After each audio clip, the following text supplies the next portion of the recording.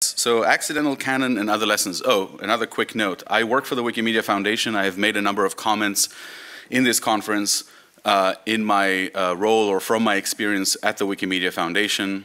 But in this talk, I'm wearing one of my other hats, that of a longtime free culture volunteer. Okay, so this has nothing to do with my work at the foundation. All right. So accidental canon and other lessons from building digital libraries. You already know this. I'm Asaf Bautov, and I'm a Wikipedian since 2001 on the English Wikipedia, which was the only one at the time.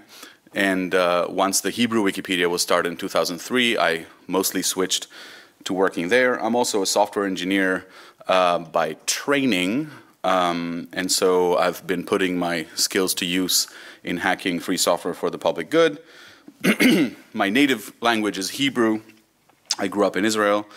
And so I'm also, does anyone know this? Yes, the famous Archimboldo picture of the librarian. I don't know if you can see this from afar, but he's entirely made of books. And that was me when I was growing up. I'm also an accidental librarian. I have no formal training in library science, but through a series of accidents, I have become a librarian. So this started in a galaxy far, far away, Israel, back in 1999, before Wikipedia. Does everyone remember a time before Wikipedia? Some of you are young. Yes, before Wikipedia. Oh no, resolution issues. Okay, before Wikipedia, I made some stone soup. Who knows the story about the stone soup? Very few people. I will have to tell it very briefly. A wayfarer reaches a village. He's famished, he's hungry. He is knocking on doors asking for food. Nobody would give him any food. So desperate, he sits down in the village square with an old pot that he carried with him and puts a big rock in the middle of the pot and starts heating up water. The curious villagers wander by and go, what do you have there? And he goes, oh, I'm making stone soup, it's delicious. And they've never heard of anything like that, and they go, stone soup, really? And he goes, oh yeah, it's quite delicious, but you can't have any because, you didn't want to give me any food. And the villagers were so curious, they said, well, maybe, and the wayfarer said, well, you know what would make it really good is a bit of carrot. If you get me some carrot, I'll let you have some of the soup. The villager goes away and brings back some carrots, another one comes by, brings back some onions, and of course, before you know it, there is delicious soup for everyone. The wayfarer contributed the stone. So that's what I did. I made some stone soup by taking a book that I had from high school of poetry, of the national poet, the national Hebrew poet, Bialik, and I just started typing the poetry from that book, which was public domain, into my computer, which involved learning how to input those pesky diacritics, the little dots above and below letters in Hebrew, which are necessary for poetry. Which I had no use for until then. But anyway, so I typed those poems into my computer. I uploaded a bunch of static HTML files to a website, and I wrote at the bottom, this is the stone soup part. I wrote at the bottom, I'm kind of doing this, uploading the poems of the national poet. If you think it's a good idea, email me and we'll split up the work or something. That was how I started, unknowingly, I started my digital library. Turns out a couple of people did think it's a good idea. They did email me, we did share the work, and today we have digitized more than 9,000 works by more than 150 different authors through the labor of almost 1,000 volunteers over the years, and we currently have a steady 200 volunteers who are actively typing and proofreading material in Hebrew, public domain material, and uploading it to the digital library. I'm not really showing you the site because you are Hebrew challenged. Through no fault of your own, but All right. This is our youngest volunteer. As you can see, he is scanning an old book in order to send those scans to our volunteers to type. He may or may not be my nephew, but anyway.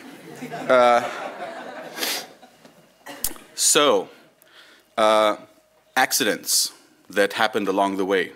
It's been almost 16 years. The first accident is authority by default. When George Mallory was asked why he wants to climb the Everest, he said, because it's there. And that is also the answer to why are people using our editions of that poet or that essayist. The answer is because it's there, because it's on the net, findable, not under a paywall, not even behind a registration wall. It's just there. You find it with a simple web search, you click through the web search, and you're there with the text. That's why people use it.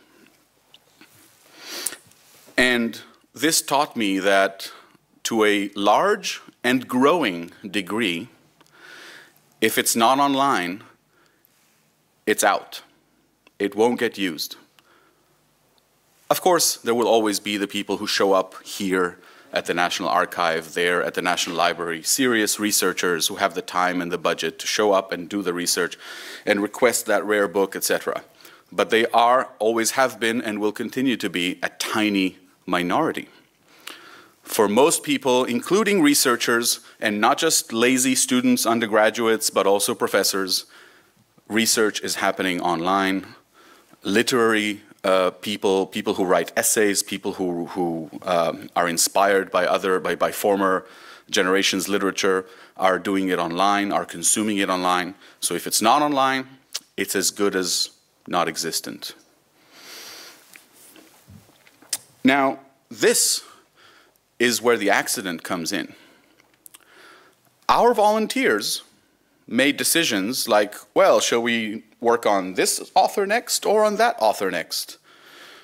And what did we make those decisions, what basis did we make them on? Well, I have a copy of this author, I don't currently have a copy of that author, so I'll work on this author. Not because this is the most urgent work to put online, not because this is more important than that, but you know, it's convenient, it's available, so I'm doing it, I'm a volunteer. So our decisions, which I'm trying to point out, were not made by some scholarly scale of importance, affect what is available online, in Hebrew at least. And that, as I said, affects what gets cited, what gets included, what gets counted in surveys, in computational linguistics, in all kinds of wide studies that just take a corpus. What is in that corpus is what we happened to have put there, what we happened to have managed to do by 2015, which is of course different from what we will have managed to do by 2016. A study published in 2 years will include different examples, will include better data, will maybe contradict conclusions drawn today. And it would be, the difference is controlled by what a bunch of amateur volunteers are doing for their volunteer reasons. It's not just the availability of the material, it's also, I don't know, this guy's really boring, I'll type something else for a while. I mean, this authority, this unsought authority, we never wanted it, we never sought to become the only source, we never sought to create a resource that would determine, that would shape research, but we have by accident. This also, interestingly, gives us authority, personal authority, that we did not ask for. I and other volunteers on my project regularly get asked questions that should be asked of experts. Not just, you know, do you know when this poem was composed, or what does this footnote here mean, or what does this dedication to RN mean, who is RN? You know, questions that I should stop doing that. Hello.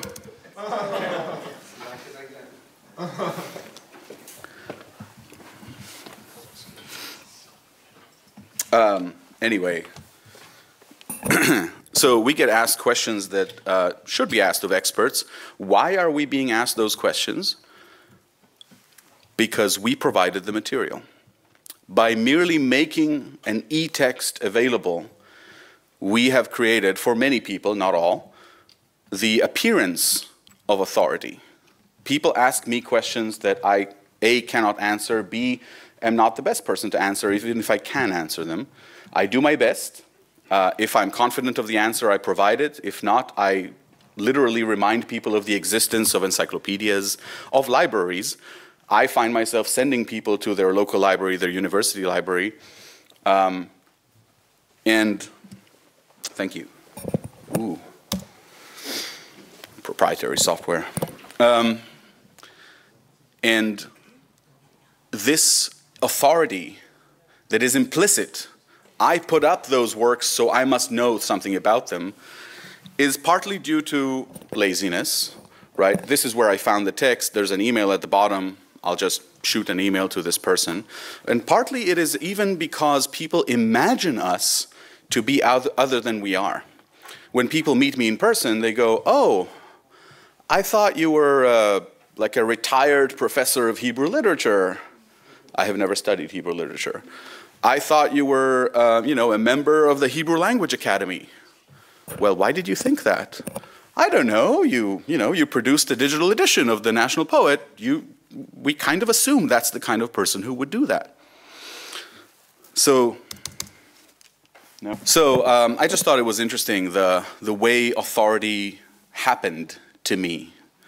Without ever claiming any kind of authority on the text. In fact, if you do bother to click the About page, we say that we're a bunch of volunteers and we're doing this and it's public domain and stuff. But anyway, the final point about the authority is our project, being volunteer labor, has typos, mistakes. Our volunteers occasionally skip a line, you know, when they're copying from the source, and sometimes our proofreaders don't catch that. In really bad cases, sometimes the pages on the original book were maybe kind of stuck together and someone didn't notice it and a whole 2 pages are skipped. That happens. It happens in professional digitization efforts as well. It happens on our project. Do those omissions and typos make users, particularly scholars, go, oh, this isn't good enough. I guess I'll have to get up off my chair and go to the library? Or would they use it anyway?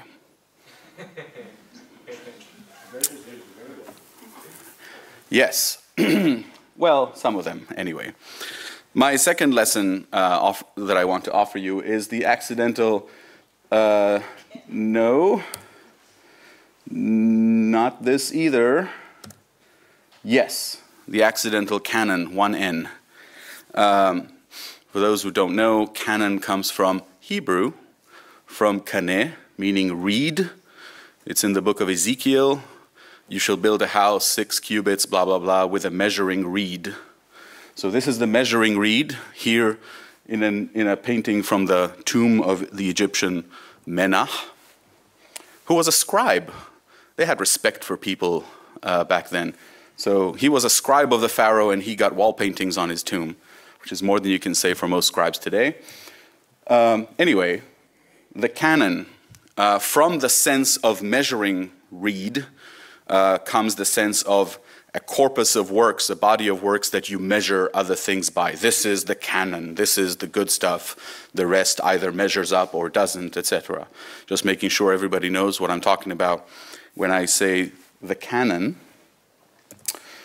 And our project is a library. The library tries to be comprehensive. It's not a selection. It's not an exhibition of the best works of Hebrew literature. It's a library, and it's digital, so we don't have space concerns, so we want all of it, all of Hebrew literature, the good, the bad, and the ugly. We want poetry and prose, but we also want essays and reference books and outdated dictionaries. We want it all. And we want it the way it is, including, you know, outdated politics, misogyny, whatever Hebrew literature, like other literatures contained, belongs in the library. So we're not building a canon, we're building a complete library. But, and of course we're no more than maybe 10% there in covering all of Hebrew literature. And yet, if you give people enough of the canon, the perceived canon, right? I said we have the national poet, we have like the second most important poet, we have the greatest essayist and prose stylist in Hebrew, we have the first Hebrew novel. We have a lot of those street name authors, authors you know from like the streets in your city, perhaps more than from reading them. So we have what is considered the canon, parts of the canon of Hebrew literature, and because of that, the rest of the canon is assumed. People see these 3, 4, 5, 17 canonical names, and they go, oh, this site contains all the canon. Except it doesn't, of course. Partly because we haven't gotten to it, partly because some of it is still copyrighted. We're not allowed to offer it. Doesn't stop people from assuming you're offering them the canon. And this assumption, again, feeds into scholarship. If you feel that this site and searching this site will give you all the uses of a certain word or a certain biblical verse in canonical Hebrew literature, you will report this in your study and you would, of course, be wrong. People do this all the time. I have very little ability to prevent them. What I can do is just cover more and more of the literature. Another aspect of this is that people are clamoring for what they perceive to be missing pieces of the canon. Occasionally, I mean, some of the beloved poets in Hebrew are still copyrighted. Hebrew is a young, old language. It's only been revived about 150 years ago, for those who don't know. So some of the major poets, modern Hebrew poets, are still copyrighted. And people are looking at this and automatically feel, wait, you have this, this, and that, but not that guy. Why not? Most people forget or don't know enough about copyright to even think of that reason. Some of them write me angry letters, like, you have excluded a very important poet. And then I have to remind them about copyright. Even more interesting, I think, is that because we are comprehensive, we include a lot of what wouldn't be considered canonical by most Hebrew readers and scholars, but we include it because, remember, we are a library. We're not building a canon. And non-canonical pieces are either tolerated or even mistaken for canon because, again, they're on that pedestal with all the greats. And then there's a name we kind of haven't heard of, but he must be canonical. He must be part of the canon because he's in this site, which people mistake to be a site about the canon. Of course, this will decrease, I suppose, the more we cover, the more obvious it is that most of the names there are not canonical. A subversive question: will those works remain non-canon now that they're on a level playing field with the canonical works, now that they're just as discoverable, they're just as reusable, they're not subject to market forces that drive them out of availability? Would people rediscover some of those works? Would a very popular blogger quoting some forgotten poet give it new life? Maybe. I hope so. I think that's healthy. I think that's good. All right, so that was the accidental canon. And I'm also an accidental publisher, full of accidents. I'm clumsy. So a lot of literary work, this is the case everywhere, is scattered across literary journals, supplements of daily newspapers, pamphlets and one-offs. That's how most literary people make a living, right? Is by contributing their work to periodicals. We have become the first publisher of previously uncollected works, works that were published, but were, in the 1937 edition of the equivalent of the Times Literary Supplement. Some of them were digitized by our National Library, but you know, they were available in like a digitized archive PDF complicated thing that gives you the page and then the rest of the article is on the other page, and it's all like a PDF that you can or cannot download, and it depends. We have collected those pieces and are offering them together for the first time. This too has implications for discoverability and reuse. Some literary estates, works by people who have died, are languishing because they're not commercial, because there's no one to publish them. We have become the first publisher of some really old works that have just never found a publisher. Works by published authors, by serious authors, that we have published for the first time 70, 80, 100 years after they were written, available for the first time to a reading public through our site. I am also an accidental literary liberator. Does anyone know Mr. Ranganathan? Yes, librarians in the audience. The 5 rules of the library. Books are for use, and copyright law and the market forces, on the other hand, mean that vast sections of the literature, especially Hebrew literature, which again is young, are languishing between copyright and non-commercial viability. This creates a disjointed literary tradition where there's like a myopic piece between the present, what we see in bookstores and read about, and the far past. All of that mid-20th century stuff is inaccessible, invisible, and we are addressing that by securing permission, which is hard. We're tracking down heirs, we're tracing family trees. I'm also an accidental genealogist, to get permission to publish those books before copyright expires, sometimes 40, 50 years before they would have become public domain. They are already available on our site. For example, the writings of David Ben-Gurion, the first prime minister of Israel, who wrote a whole bookshelf of books. He died in 1974, wouldn't have been public domain for decades, are available on our site with permission. One might argue that this would have been something of a national agenda, that other actors might have taken it upon themselves, but they don't, so we do.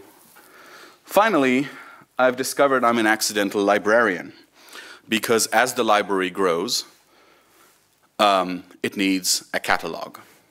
And my library is born digital. It only has files, text. It doesn't have books at all. And it's different. It means I don't have millions of MARC records of legacy data. It also means we catalog works, not volumes, not books. A single 4-line poem is a unit in our catalog. And a 3-volume novel is also 1 unit in our catalog. This opens, I hope librarians in the audience realize this, opens a world of modern possibilities, Ferber, all the rest of it, allowing us to contribute to and to benefit from the linked open data cloud, which has been discussed elsewhere, so I won't go into it. We are a little behind on implementation, but we should be actively contributing very soon. And finally, some specific wiki connections. Of course, much reuse is already happening. Reuse of our text is happening on Wikipedia, which refers to essays and works in our collection. And the key is that they're it's just a link. You don't have to get past any registration or any process. This reuse, of course, drives other reuse, a point that has been made in some other sessions. If Wikipedia links to your stuff, other people will discover it through Wikipedia and then reuse it as well on their own in other ways. Wikidata is, of course, the natural locus for interoperability and discovery of material. And I think I'm out of time, but I'll just tease you with a couple of possibilities for the future. What if we not just enrich metadata through linked data, but the texts themselves? My full text literary works could optionally, if the reader wants it, be automatically annotated with links to Wikipedia, Wikidata, something else, for people names, for place names, for concepts. This is not far from reality. And one of my favorite ideas Massively multiplayer online bibliography. What if we use the power of crowdsourcing and volunteers, which I have, to create, to do long-term bibliographic grunt work, like creating tables of contents of stuff, like anthologies, like magazines that are, many of which, especially in Hebrew, are not yet very well indexed and cataloged. What if we do that? What if we have entities, linked data entities, for every single article or essay in every single anthology? I'm not talking about scholarly journals, which are already fairly well indexed. I'm talking about literary essays. I'm talking about short stories. What if we had a table of contents of everything? That's a plan, a scheme, an evil plan I'm working on. And what if we had an aboutness project? What if we had a way to assert what every work, including that 4-line poem, is about, right? By linking it, if it's a poem about spring, we link it to the Wikidata entity spring. If it's a poem about Ben Gurion, we link it to Wikidata about Ben Gurion, and then we can query. We can say, give me all the poems that are about spring and Holland. If that exists in Holland, I don't know. All right, thanks for listening.